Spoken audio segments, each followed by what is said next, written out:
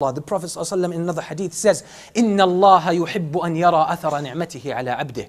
Indeed, Allah loves to see the consequences and Allah loves to see how His blessings show on His servants. So the gifts that you have been given, whether they are talents, latent talents, or a natural gift to do something, or a skill, or a personal strength, or anything special about you, it's not random.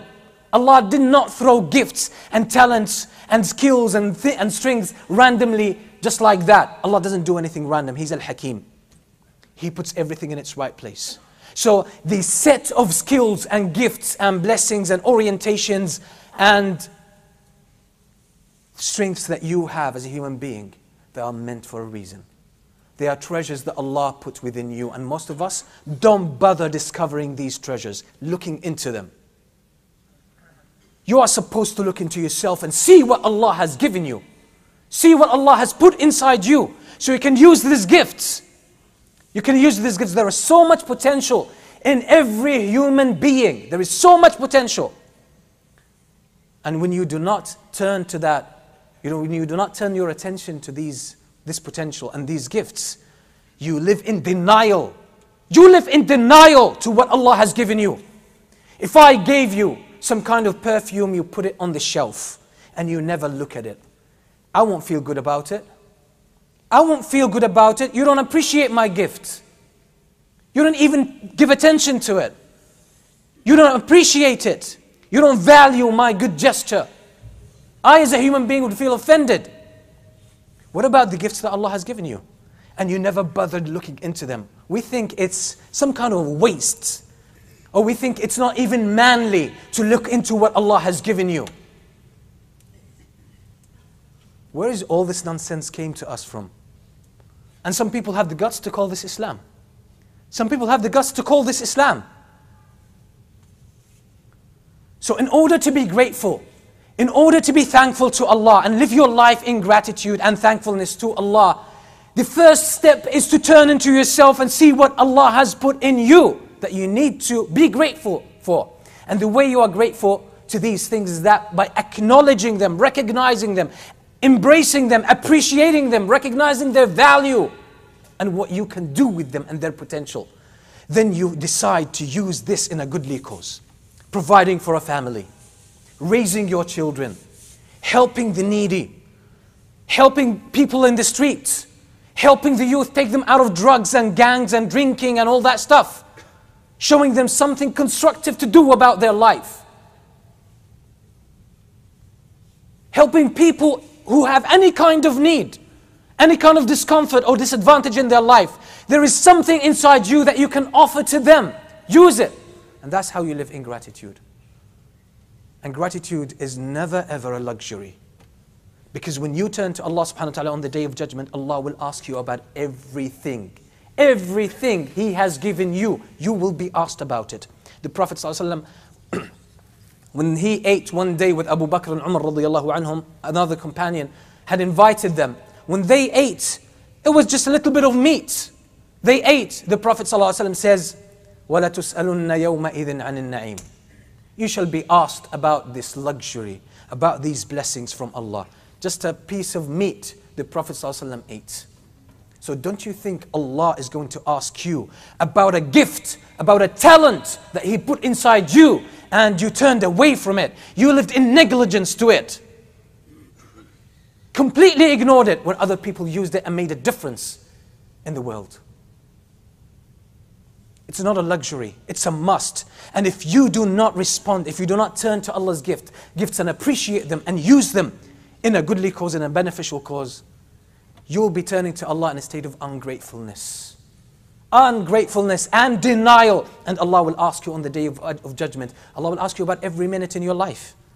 And Allah will ask you about everything He gave you and He put inside you. Why didn't you turn to it? Why didn't you appreciate it? When you live your life thinking that Allah hasn't given you, but has given all of those successful people, you live in denial to Allah. As much Allah has given them, He has given you. But you have failed to look into yourself, to appreciate what Allah has given you and realize its full potential and make that potential a reality. That's the whole thing. And that's the whole story. Don't blame Allah. Don't blame circumstances. Every human being has a potential. You can make a difference in your own way unless you live in denial. But we live in denial, then we blame it on Allah. We blame it on governments. We blame it on circumstances. We blame it on spouses. We blame it on relatives. We blame it on people who envy us, on the evil eye, on magic. And we play victim all our lives. And we will wake up only the moment the angels come to drag your soul out of your body. It will be too late by then. أقول قولي هذا وأستغفر الله لي ولكم من كل ذنب.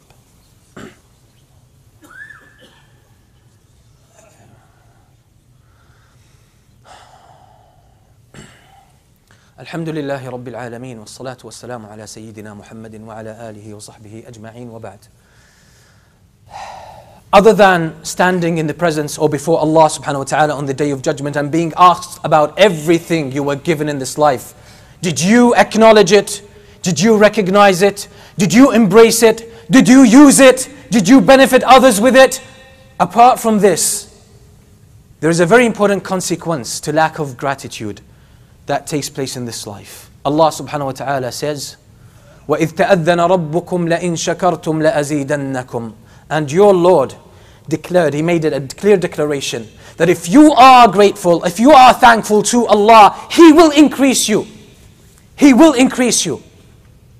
وَلَئِن كَفَرْتُمْ إِنَّ عَذَابِي لَشَدِيدٌ. But if you live in denial to the blessings of Allah, then the punishment of Allah is severe in this world and in the next.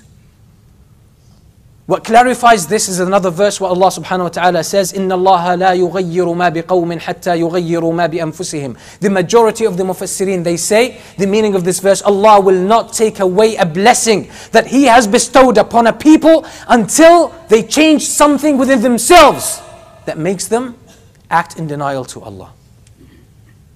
So if we have a blessing, Allah will not take it away unless we have changed something serious within ourselves, and that's an evil kind of change. And looking at us Muslims living in the West these days. Previously Muslims had so much freedom. So much freedom. A lot of us came from other countries where we suffered from lack of freedom, from challenging circumstances, financially, politically, socially, etc. Even professionally. So a lot of people came for a better life, a better prospect of life here. But it seems a lot of Muslims did not appreciate it. We brought some of the dogmatic thoughts, some of the authoritative way of forcing things on people. We did not appreciate the gifts of freedom that we managed to tap into in these countries. We didn't use it for a good cause. We didn't use it for a good cause. A lot of people came here and they kept the knowledge of Islam that they had away from the people in an attempt to protect themselves.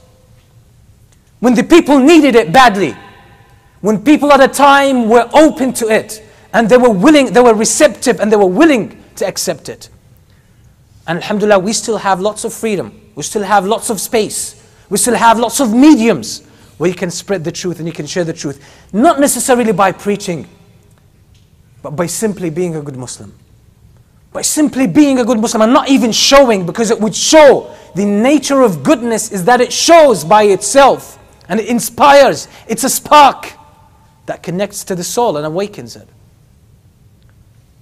And if we do not use this freedom and this space and any kind of advantage that we Muslims have in these countries, unless we use them wisely, for a good cause and for a good reason, they will not last for long. And we are seeing the early signs of this. We are seeing the early signs of this. Blame no one but yourself, as individuals and as an ummah. Allah subhanahu wa ta'ala made it a rule that He does not change a blessing that He has on people until they have changed something within themselves. So we need to live in gratitude. The way to make it practical is to look around at your life. You don't need to change the ummah. All you need to do is look after yourself. Start living your life, make your lifestyle based on gratitude. You don't need to change so many things in your life. Just change your frame of reference. Change the way you look at your life. You go to work, don't do that out of a sense of obligation. It is there. The obligation is there, but keep it in the background. Do it as gratitude to Allah. Oh Allah, thank you for giving me this family. As a sign of appreciation and acknowledgement and gratitude to you, I will look after them. So I will provide for them and I will work hard for them. I will educate them and I will cultivate them in the best of ways out of gratitude to you. So you, Allah, see how appreciative I am. Allah has given you an easy life, a little bit of space, a little bit of luxury when it comes to financial situation. Use it to help out someone who's in need. And don't do it just out of obligation. Don't do it just out of, maybe Allah will give me more. That's still good. But you can take your game to the next level by saying, oh Allah, I appreciate it. I went through times in my life when it was very difficult, and now, oh Allah, you have bestowed upon me ease, financial ease. I want you to know that I appreciate it. And because of that, I'm going to help your servants. I want to see someone who's in need, who's in a situation like I used to be in before. I want to help them out for your sake, oh Allah, just to show you my gratitude. Please accept it from me. Just do it like this.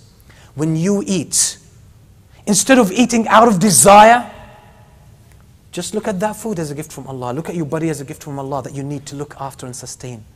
Turn to Allah, say, oh Allah, thank you for this beautiful body. Thank you for putting in me that ability to taste and experience food in that way. I want to eat and I want to experience that gift from you, and I want to show my appreciation just in enjoying it for you, O Allah, alone. I will wear my clothes because I need to look after my body, because that's the gift of Allah. I want to look after my body. I'm going to dress it up even nicely. I'm going to dress it up even nicely. The Prophet ﷺ used to love good clothes. That's part of the zina, beautification that we Muslims are supposed to have. When you sleep at night, don't sleep like a log. Don't just go to bed because you're completely tired. Turn to Allah, say, Allah, thank you for creating this wonderful, beautiful machine. That is my body. It helps me go through the day and do so many things, so many great things. I can do physical things. I can do intellectual things. I have feelings. I can experience things at different levels. Such a beautiful experience. Thank you for this beautiful body. I appreciate it. And I want you to know that I appreciate it and I love it. I'm going to look after it. And I will give it the rest that it needs. Because I appreciate it. It's your gift. I will look after it. And I want you to know that I will look after it. It's your trust until the time comes that I return it back to you. As simple as that. You can look at everything you do. When you are studying, when you are reading, look at the intellectual gift that Allah has given you, the ability to grasp information, decipher principles and ideas, and relate to them, and create a mind map about them, and be able to relate to life. All of this beauty within you, thank Allah for it. So when you read, oh Allah, I'm going to nourish my mind. I'm going to learn more every day. I'm going to expand this beautiful gift that you have given me. And I want to reach with it the full potential, and I want to use it for something good. You have social ability, use it. Appreciate it as a gift from Allah. Expand it. Take courses, take workshops, read books, take courses and develop yourself for the sake of doing something good. You have some kind of political ability and influence. Go ahead and use it. You have skills in sports and any kind of athletic endeavor. Develop that within yourself and use it for a good cause. The world is an open field of gratitude where you can use it and get closer to Allah. And everything, that small twist will make your life more meaningful. Will connect you to Allah in everything you do. So you stop that robotic routine way of approaching things. Your work becomes an act of worship. The time you spend with your kids becomes an act of worship. The way you're dressing up becomes an act of worship. Combing your hair becomes an act of worship. It's beautiful and sweet and lovely. And it assumes beautiful meaning. It's just by being grateful to Allah. Just by turning to Allah subhanahu wa ta'ala and saying, thank you, Allah, I know, acknowledge everything is from you. Thank you so much. I appreciate it. I want to just be good to your gifts and use them in a good way. In the dua during the khutbah, the Prophet ﷺ and the companions, there is no authentic narration at all that they raise their hands in Jum'ah during the khutbah. That's specific to the khutbah. So my advice would be, make the dua in your heart and you can say Ameen and feel the link to Allah subhanahu wa ta'ala, but you do not have to raise your hands. That's closer to the way of the Prophet ﷺ and his companions. اللهم اغفر للمؤمنين والمؤمنات والمسلمين والمسلمات الأحياء منهم والأموات اللهم اغفر لنا ذنوبنا وإسرافنا في أمرنا وثبت أقدامنا وانصرنا على القوم الكافرين اللهم كن للمستضعفين من المؤمنين في كل مكان اللهم احقن دماءهم اللهم صن أعراضهم اللهم احفظ عليهم دينهم وإيمانهم اللهم أبرم لهذه الأمة أمر رشد يعز فيه أهل طاعتك ويذل فيه أهل معصيتك. اللهم اهد شباب المسلمين ورد ضالهم إلى دينك ردا جميلا. اللهم اشف مرضى المسلمين، اللهم اشف مرضى المسلمين، اللهم ارحم موتاهم وتقبل شهداءهم. سبحان ربك رب العزة عما يصفون وسلام على المرسلين.